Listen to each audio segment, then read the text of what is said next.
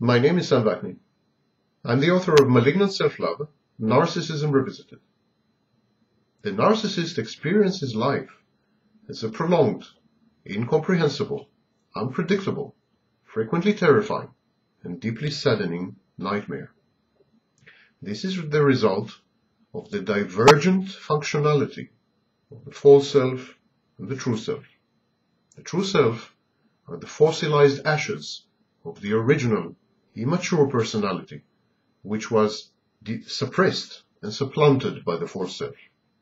Yet it is the true self that does all the feeling and all the experiencing within the narcissist. The false self is nothing but a concoction.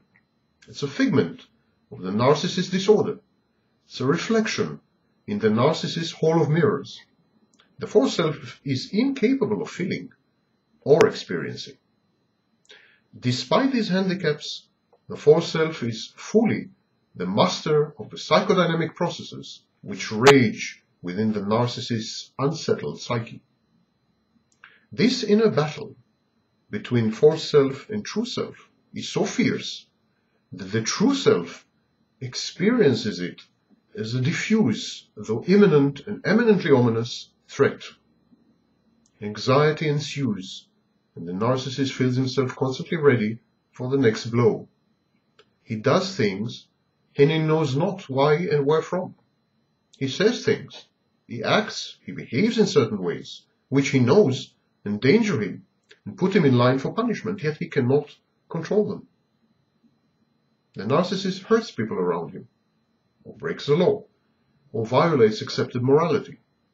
He knows that he is in the wrong, and he feels ill at ease on the rare moments that he does feel at all.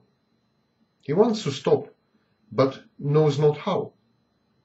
Gradually, the narcissist is estranged from himself, possessed by some kind of demon, a puppet on invisible mental strings. And the narcissist resents this feeling. He wants to rebel.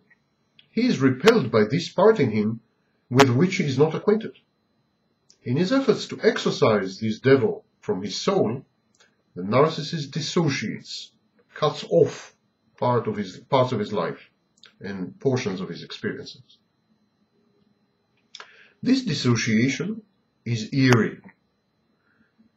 This eeriness pervades the entire soul and psyche of the narcissist. At times of crisis, of danger, of depression, of failure, and of narcissistic injury, the narcissist feels that he is watching himself from the outside. I'm not talking about an out-of-body experience. A narcissist does not really exit his body. It is just that the narcissist assumes involuntarily the position of a spectator, a polite observer, mildly interested in the whereabouts of one Mr. Narcissist. The narcissist's experience of his life is akin to watching a movie. When we watch a movie, the illusion is not complete, nor is it precise. We know that it's a movie. And the narcissist has the same feeling regarding his own life, that it's an imperfect illusion, that it's not really there. This detachment continues for as long as a narcissist's ego-dystonic behavior persists, for as long as a crisis goes on, for as long as a narcissist cannot face who he is, what he is doing, and the consequences of his actions. But this is the case most of the time. The narcissist usually engages in ego-dystonic behavior. He is usually enmeshed in a crisis. He usually cannot face who he is and denies his mental disorder. And he usually disregards the consequences of his own actions. He feels immune. Since this is the case most of the time, gradually the narcissist gets used to seeing himself in the role of a protagonist, a kind of hero of a motion picture or a novel. And this hero typecasting, this feeling that he's a protagonist in a novel or a motion picture, also sits well with the narcissist's grandiosity and fantasies.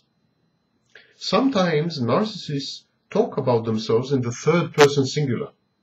Sometimes the narcissist calls his other narcissistic self by a different name. It is very close to what we popularly perceive as multiple personality.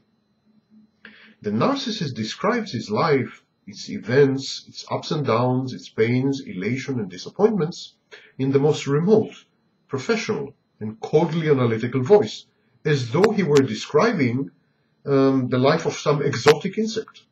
Indeed, Franz Kafka wrote a short story called Metamorphosis, in which someone with narcissistic traits overnight is transformed into a giant cockroach. The metaphor of life as a movie, gaining control by writing a scenario or by inventing a narrative, is not a modern invention. Caveman narcissists have, I'm sure, done the same. But this is only the external, superficial facet of the disorder. The crux of the problem is that the narcissist really feels this way. It's not that he pretends that he feels this way, it's that he really feels it. He actually experiences his life as belonging to someone else. He treats his body as though it were a dead weight or an instrument in the service of some entity. His deeds are amoral and not immoral. He cannot be judged for something he did not do, he feels. So, the narcissist is one step removed from himself. What he does is done by someone else, by some entity that has taken over him. It's as though the narcissist has been body snatched. As time passes, the narcissist accumulates a mountain of mishaps, conflicts unresolved, pains well hidden, abrupt separations and bitter disappointments. He is subjected to a constant barrage of social criticism and condemnation. He is ashamed and fearful. He knows that something is wrong, but there is no correlation between his cognition, his knowledge, and his emotions.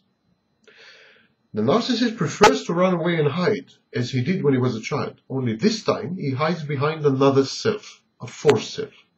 People reflect to him this mask of his creation, until even he believes its very existence and acknowledges its dominance, until he forgets the truth about himself, until he knows no better.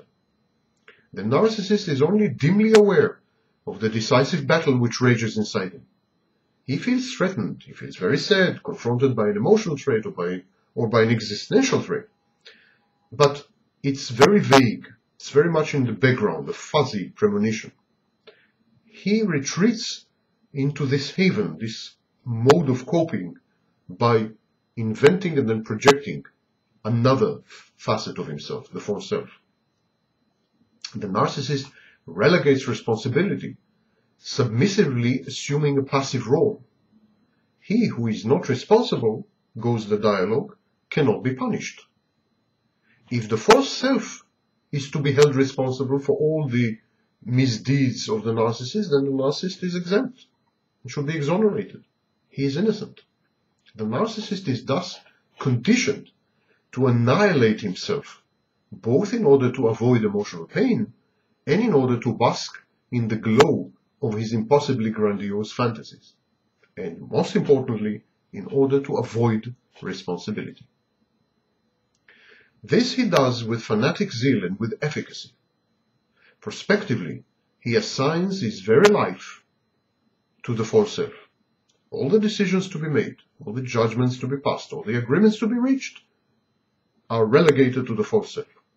Retroactively, the narcissist reinterprets his past life in a manner consistent with the current needs of the false self, his new master. It is no wonder that there is no connection between the narcissist did feel in a given period of his life, or in relation to a specific event, and the way that he sees and remembers these feelings later on. He may describe certain occurrences or phases in his life as tedious, painful, sad, and burdening, even though at the time when he experienced these phases, he was elated and happy. The same retroactive coloring of his life occurs with regards to people. The narcissist completely distorts the way he regards certain people and the way he had felt about them. This rewriting of his personal history is aimed to directly and fully accommodate the requirements of his false self. In sum, the narcissist does not occupy his own soul. He does not inhabit his own body. He is the servant of an apparition, of a reflection, of an ego function, known as the false self. To please and appease his master, the narcissist sacrifices to the false self his very own life. From that moment onwards, the narcissist lives vicariously through the good offices of the false self. Throughout this process, the narcissist feels detached, alienated, and estranged from his false self. He constantly harbors the sensation that he is watching a movie with a plot over which he has little control. It is with a certain interest, even fascination, that he watches the movie. Still, it is mere passive observation, not a participation and not an ownership of his own life. Thus, not only does the narcissist relinquish control of his future life, by using this metaphor of the movie, he gradually loses ground to the false self in the battle to preserve the integrity and genuineness of his past experiences. He is losing not only his future, not only his present, but he is losing even his past to the false self. Eroded by these processes, the narcissist gradually disappears and is replaced by his disorder to the fullest possible extent.